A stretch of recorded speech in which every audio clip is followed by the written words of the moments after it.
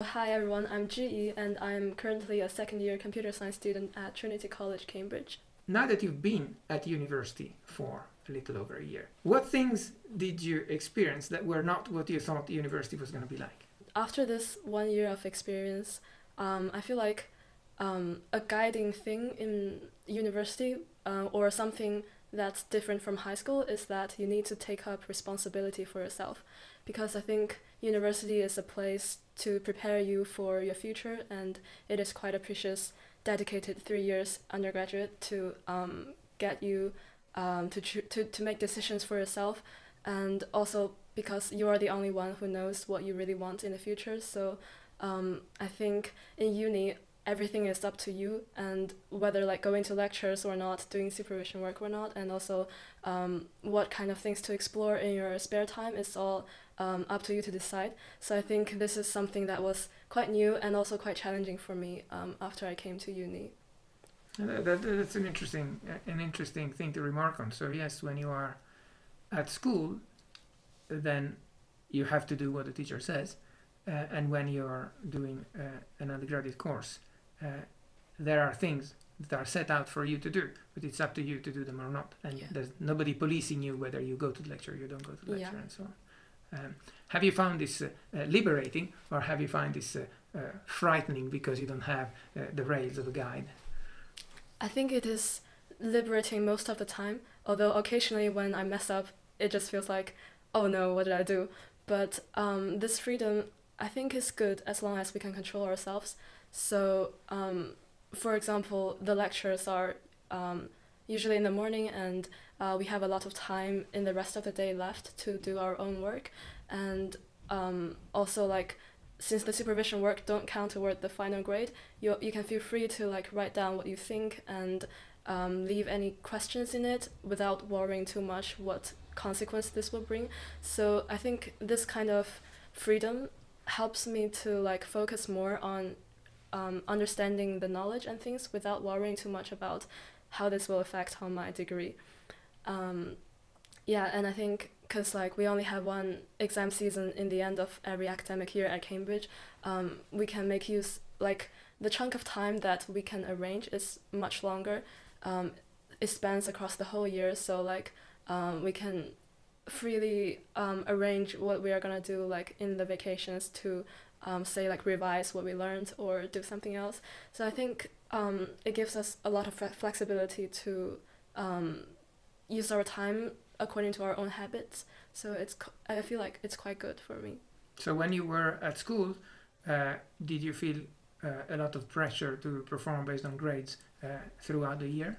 Yeah, sometimes, because I think every assignment counts a little bit towards the final grade, and also because the homework are like pieces by pieces, so there are a lot of dues and deadlines floating around all the time. And sometimes when I want to spend time on some subjects that I feel like I need to look at it a bit more, but I just got say a presentation that I need to do next week, so I just can't do that. So it puts some more, like, I will feel some more pressure constantly in that kind of working paradigm, and also less freedom in prioritizing things. But here, like, we can really do what we want to do. So how have you exercised this newfound freedom in this year and a third that you've done so far? What choices did you do, and what are the choices that made you happiest?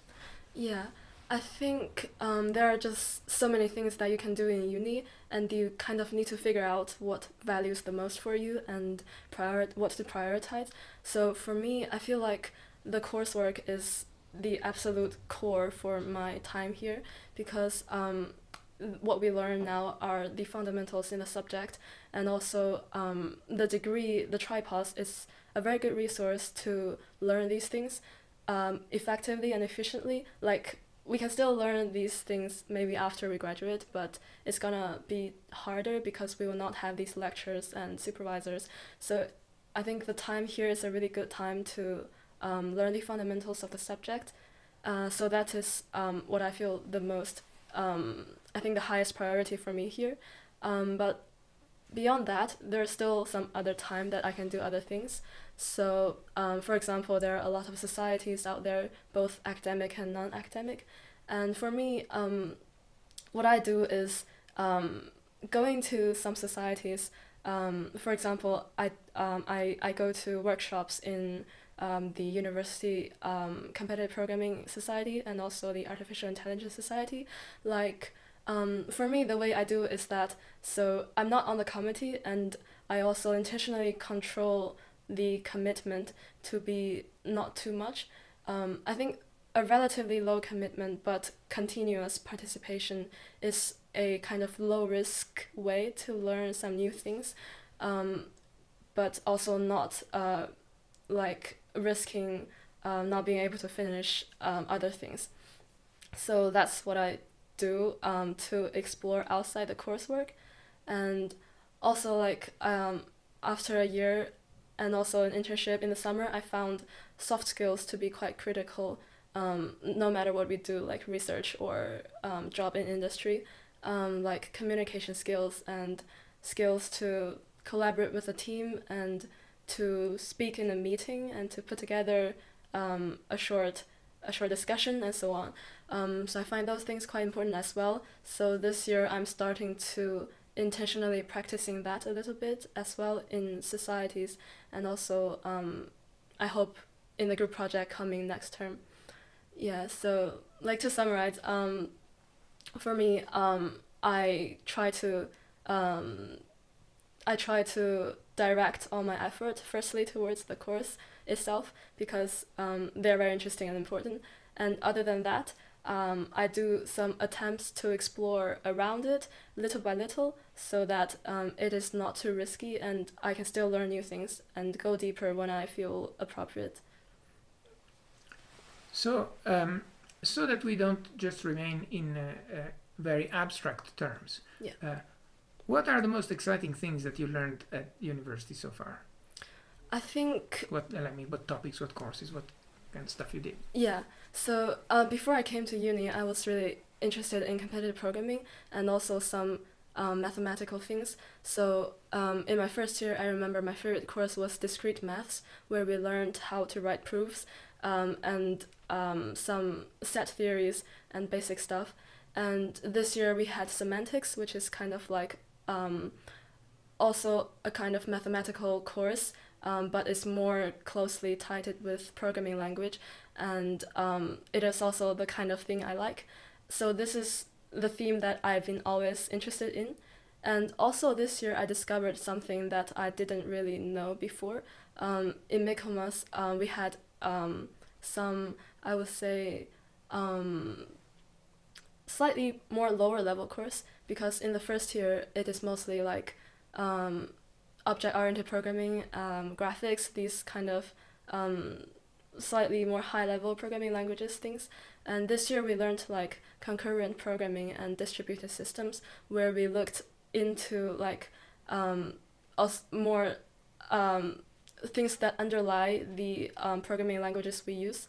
And also we looked at computer architecture, which is like how a computer works basically. So I didn't really know much about this field before, but after the study in Michaelmas term, I found them to be very interesting actually, because they are tightly correlated with each other. Sometimes I don't really know which course this idea comes from, because they really work with each other. And I think this other aspect of computer science, of like how we put together things from small primitives to make it actually work, and to support the like under the seamless easy like fluent programming experience, what is underneath that. I find this also quite interesting to me this year. It wasn't something I expected, but So if you had to make this your career focus, would you be more drawn towards the high level programming or the low level programming, or even building the machine itself? I was quite hesitating a lot. Like when I was applying for internship this year, I applied for both directions, and in the end I ended up still at a kind of higher level programming place. Sorry, what did you say? What was your internship about? Where was it? What were you doing there? Yeah, so last summer I did a software engineering internship at a fintech company, and what I did was a project on caching. So the company has a big database of things, and what I needed to do was to cache whatever I think will help to improve the throughput of certain service. And at that time, I didn't take the concurrent course yet, but I kind of got a taste of what it is like in industry, even though like the programming was kind of high level. So I think. So was your the software you worked on, was this a kind of exploratory speculative project, or was it something that was going to be used in production? It was an existing service in production, and what I needed to do was to experiment with caching and see how it affects the throughput. Mm-hmm. What language were you working in? Golang. So Go. Golang. Yeah. Okay, right. Yeah. Okay. Did you know that before? No. You, So you I picked it up on the job. Yeah. How long was your training period in this internship? It wasn't hard. Like it was quite similar to the C programming family, and actually sometimes neater. Like sometimes it resembles Python more. So, it's like a few weeks. That's enough to get used to it. How long was the whole internship? The internship was like 10 weeks, but I started to look at the language before it started to look at some primitives and syntax of it. Mm-hmm. Yeah. And so like back to the topic about whether I want to do like lower level things or higher level programming, I think an ideal state is to be someone who can program things, keeping while also at the same time keeping in mind the what's going on beneath things. So I don't know if I made it clear. It's like when we program, I hope that no matter what I program, maybe in some high level languages, I'm still aware of what's going on beneath, so that I can make more sensible choices and make things safe. So I think they're not like contradictory. It's like some skills that are necessary for any computer scientist or engineer.